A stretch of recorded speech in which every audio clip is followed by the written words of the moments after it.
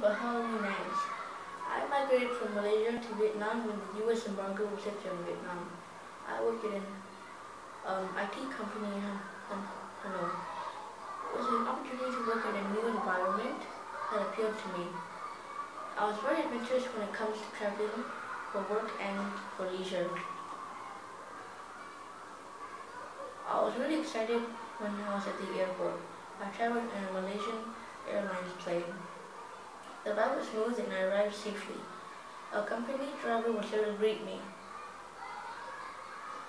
It was an eye-opener when I arrived, and I felt lonely and strange, but yet peaceful.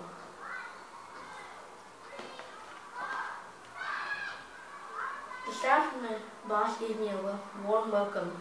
They welcomed foreigners who could impart new knowledge and information and technology to the country.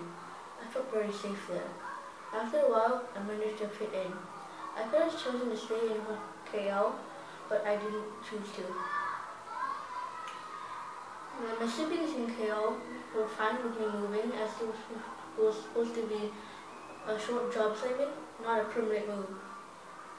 After the move, I changed as a person. I appreciated life more, and I took nothing for granted, and I became more tolerant and patient and kinder. And then I married a Vietnamese woman and had 3 children. Thank you for listening.